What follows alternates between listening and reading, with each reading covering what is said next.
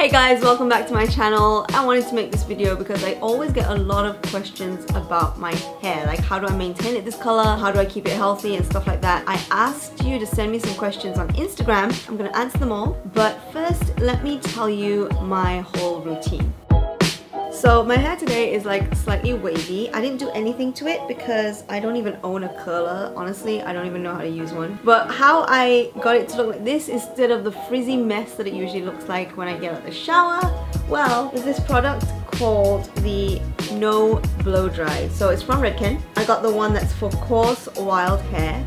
So what you do is you take a tiny little bit, about this much. After you've washed your hair, I let it air dry for a little bit, leave it a little bit damp, and then I put this all through my hair and I start to like twist it slightly. Twist it, twist it, twist it, and then I just go to bed. I sleep with it like this, and then when I wake up, it kind of looks like this. Later on, I'll be putting on some serum to make sure it doesn't feel as coarse as it does. How do I wash my hair? Heads up, I don't wash it every single day. It takes up too much time, strips the color really fast, and it's actually not that healthy for your hair or your scalp. So I try and drag it as long as possible. The most I've been able to drag it is a whole 7 days. Sounds scary, but I'm going to tell you how I do it. So say today I'm washing my hair, I will take this shampoo. I use a lot of different ones for the initial shampoo, which gets out all the oil, all the gunk, all the product in my hair. Makes it easier for the other shampoo to wash. Right now I'm using this one because I like that it lathers up. It says it's 0% parabens, which is also really good, and it's really cheap. I found it in Guardian. Then I follow up with this. This is where the color saving comes in. This shampoo is a color shampoo. It's literally red.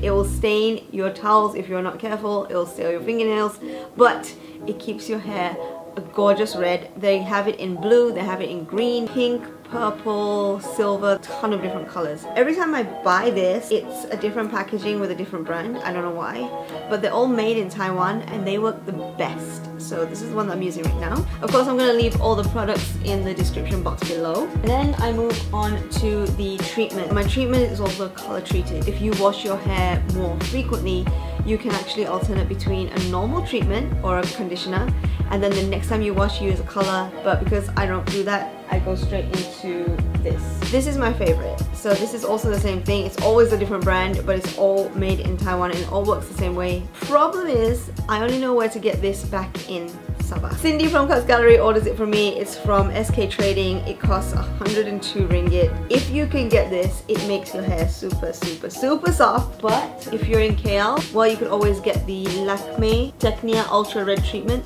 They also have the shampoo, 99 ringgit from Shins. Just a disclaimer, none of these products are sponsored. I got them all by myself. Looks like that. Okay, that looks gross. It doesn't leave my hair as soft, but it definitely adds more color. I leave it on for about 3 minutes. Usually my hair wash day is when I do body scrubs and everything. So I just leave it on while I do all that. Then I rinse it out. It will stain your towels. It will wash out, but don't use a white towel. Be careful not to get it on the walls. If you do get it on the walls, make sure to wash it off straight away. After all that's done, if I am not in a lazy mood, I will actually straighten my hair because I prefer it straight. This is my hairdryer. I definitely suggest using a high power one. After that, I brush through with my Tangle Teaser. Looks like this. Then I apply a heat protectant. Right now I'm using this one from Alterna. It's the Bamboo Smooth Anti-Breakage Thermal Protectant. Only issue I have with these is they're quite pricey. You can get them in Sephora. So if anyone has any cheaper heat protectants that work really well, drop me a comment and let me know. You'll be a lifesaver. So after I've sprayed this all over my hair, I'll go down my hair with this. I don't even know whether I'm doing this right, but this works for me, okay? So I go down my hair, tie it up into half. So I'll get like right above my ear, tie it up in a bun, separate the two here, and then go in with my straightener. So I'm using the GHD, heats up really well. I usually do each section like twice and it's perfectly straight. It is a little bit pricey and I'm sure other straighteners work just as well. I have a ton of hair, so it's really thick by strand and also by volume. So I have to section at least 3 times. For each section, I will go back to this, straighten it, go down twice, put it to the back until I finish my whole head. For people with thinner hair, you can probably just section 2 3 times. Mine can take around 45 minutes to straighten, so blow dry is a lifesaver. Once all that is done, I go into the serum. Right now I'm using the Moroccan oil. It works wonders because it immediately makes your hair really, really smooth. I take 1 squirt, warm it up, and get it through my fingers, and then I go down 1/2 of my hair, and especially on the ends because those are the driest. So you can kind of see the difference actually straight away. It's like more shiny. It's actually softer to touch. Because this side I have more hair because of my party. I go in with 1.5. Same thing, warm it up. Why I don't put it on the roots is the hair up here is already healthier. It's not as old as the hair down here. And also if you put it up on top, you are gonna have to wash your hair very, very soon. Like the next day it'll already be oily. Almost finished, which I'm really sad about. Because it's not available in Malaysia, so I'll give you an update on which one I changed to once it is finished. Okay, so day 1, I just washed my hair. Day 2, it's absolutely fine. I can go to sleep. I don't have to do anything to it. Depending on the weather and what I've been doing, day 3 will be fine, or I will already have to be using a dry shampoo. So the one I'm using now is this one. It's a brand new one that came into Sephora. The packaging is amazing. This is the tester size. It's from IGK. It's called Direct Flight Multitasking Dry Shampoo Medium Cleanse Level. But I don't think this one works as well. Like I have to put a lot on my hair before it kind of soaks up the oil. One that I really like that is already finished is this one, the Way Hair Care Dry Shampoo. So I would definitely go for this one if you've got the money. This is also expensive, over 100 ringgit. The other one is Percy and Reed. That one's really nice as well, the Dry Invisible Shampoo. If you want a cheaper version, the Watson's ones are really, really good. It's only like $29.90 per bottle. So this will be used either on day 3 or day 4, depending on my hair. On the 5th day, I will probably either wear a cap or I'll wash my hair already. So every 4 to 5 days, I'll wash my hair and repeat this whole process again. Okay, so now that you know my hair care routine, you gave me questions on my Instagram. The first question, what is your suggestion for someone who has never colored their hair before? So for me, I started slow. I did a normal color and then I went into highlights, which did not require me to bleach my hair. Then I went full out crazy. Go out, experiment, figure out what you want, try it, and then figure out whether it suits you or not. I always wanted blue hair, but I realized that it doesn't look as good on me. Like it looks like I have colored hair. Whereas if I've got red hair, it looks more natural on my face. So I love Pravana.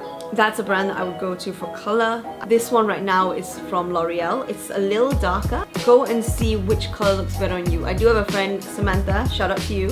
She looks amazing with really light blonde hair or really blue hair. Everything will work differently for different people. If you want to go straight into fashion colors, maybe try highlights first. Also find a salon that you really, really trust for doing this kind of thing. I would definitely suggest researching because I've seen instances where color can go very, very wrong. Bleach damage is a real thing. You don't want to go through that, trust me. Pay a little bit more and be happy with the results rather than pay slightly less and then regret it. You know what I mean? Question 2. How to keep colored hair so vibrant and healthy? Well, I go to the salon regularly for touch-ups and I, of course, use all the red shampoo and the red treatment that keeps it vibrant. If I don't use the red treatment or the red shampoo, it fades really, really fast. So I'll get like patchy white spots. Another tip is don't have your water super hot. So I keep it kind of lukewarm when I wash my hair. Kind of preserves the color as well. I really like the Olaplex treatment. Again, a little bit pricey, but if you're committing to this kind of color, you kind of have no choice. Don't you feel pain when you bleach your hair? For me, no, it's been pretty okay. Like the most will be probably a little bit itchy or I'll feel it's kind of hot when they're doing the bleach. I've been able to tahan a little bit better than a lot of people. My brother has very sensitive scalp. When he tried to bleach his hair, it went all red and it stung a lot. So if you are worried about that, don't bleach right to the roots. Another tip is before you go for your appointment, don't wash your hair for at least 2 days and no scratching. Like try not to touch your hair at all. The layer of oil that will form on your scalp will actually serve as like a protectant against the bleach so it won't sting as much. I'm 19 and I want to color my hair ash brown. Is it too early and should I go for something that doesn't require bleaching? It depends. If you're in college or uni, does your college or uni allow you to have this kind of crazy hair? If you're working, does your workplace allow you to? I've been lucky enough that I've been in the entertainment line for all my life, and I don't have these strict rules that a lot of other industries would have. Say for like my brother, he works in marketing, he can only go brownish. You wouldn't be able to do anything crazy like this. Where did you bleach your hair? Cuts Gallery in Kota Kinabalu in Sabah has been my go-to since the beginning of time. They've always taken amazing care of my hair. I definitely recommend going there. Look for Cindy, by the way. One of the best colorists in the business, and I mean in the whole entire country. She is amazing. Shout out to you. But now that I'm in KL, I am going to Sean Cutler. I go to the one in Bangsar in Telawi Square. If you are looking to do your hair there, look up Gibson, Ray, and also Amy. They're really good with my hair so far. Also went to the branch in Bukit Damansara. If you're nearer to that end of town, look for Raymond. He was amazing with my hair. Raymond Chu. I'll leave all their links down below as well. And last question, do you like guys who color their hair? If you look good with red hair, cool. If you look good with black hair, cool. If they look good, they look good. You know what I mean? I don't care about that kind of thing. I'm not that picky. So if you have any other questions, make sure to leave them in the comment box down below or drop me a message on Instagram. All my links are down there. Please do follow me, subscribe to this channel, give me a thumbs up if this has helped you. I'll see you in the next video.